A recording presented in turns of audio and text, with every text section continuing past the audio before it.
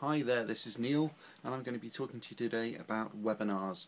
Now, webinars are a bit like seminars, but they're done online, and the advantage of that, obviously, is that people that attend your webinars don't have to go out of the house to attend and be educated. They can just sit there at home and listen to you, and it's kind of like a PowerPoint presentation delivered over the internet through screen sharing type software like GoToWebinar or GoToMeeting, those sorts of things. There are quite a few of these sort of webinar systems. I would recommend GoToMeeting, GoToWebinar, which is organised by GoToMeeting, the same people who produced it. I think the company is called Citrix Online. And GoToWebinar is probably the one that I would recommend. It is slightly more expensive than others, but it's the industry standard. I did a blog on it fairly recently, I think in the last couple of days, all about the pros and cons of using a webinar system that is industry standard, and essentially the pros far outweigh the cons. Any joint venture partners that you're going to be doing webinars with should know GoToWebinar, because it's industry standard. All of the people who attend are more likely to know GoToWebinar simply because it's industry standard. All of these sorts of things can lead to all the advantages that you'd normally expect. You can record it. Any kind of community support that you might need, forums, that sort of thing, they're going to be a lot stronger on a system that's industry standard. It's just something that you need to stick with, and again, unfortunately, they can charge a premium for it, but I think it's probably worth it.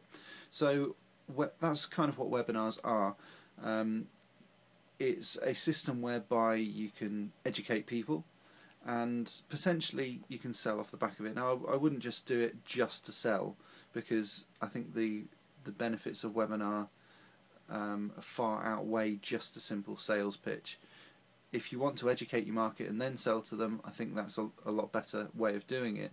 But I was talking to someone on Tuesday about this, and we both kind of agreed that if you're doing a webinar, what needs to happen is that the people who attend need to have value, even if they don't buy anything from you.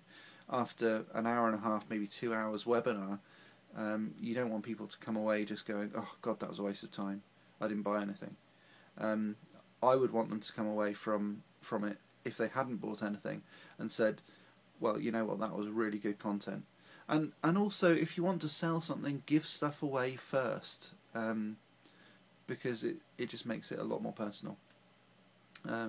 It means it builds this reciprocity that people don't actually mind buying from you afterwards. So hopefully that kind of helps out on what webinars are. I'm going to be talking tomorrow, I think it's going to be tomorrow, about list building and how you're actually going to get people to be interested in all of your stuff. And ultimately it's all about giving stuff away of value and producing content. If you solve someone's problem, then you can start to monetize it. People will pay you to solve their problems. If your house is too messy and you don't have enough time, you pay a cleaner or a housekeeper to keep it tidy for you. It's exactly the same sort of principle, and it doesn't matter whether it's an online product or some kind of service or a physical object. Ultimately, it's all about solving problems, and even if you buy a book or a novel, the reason that you buy that book or the novel is because you want to be entertained, and you're lacking entertainment otherwise. If you were going out on holiday to, I don't know, Disney World, some kind of action-packed holiday, you probably wouldn't take a book with you simply because you'd be having far too much time doing the activities, and that wouldn't be a problem. So entertainment in that instance would not be a problem, and therefore buying a book like that while you're on that sort of holiday, it's not going to solve any problem, because the problem isn't there, because it's already being solved. So what you've got to do is to kind of work out what sort of problems people have, and then develop something that's going to solve it. So talk about the Disneyland holiday. People do buy stuff. People buy stuff all the time on those sorts of holidays, but they don't necessarily buy a book that's going to keep them entertained, because there's loads of other stuff to do. They might buy other day trips to, you know, Busch Gardens or Orlando Resort or whatever that might be, whatever that sort of package might look like. But it's still going to be of the same sort of ilk. It's, you know, a book probably won't compare to any kind of attractions that's available in Orlando, for example, unless you're going to stay there for a very long time, or, you know, longer than the typical sort of family or action holiday.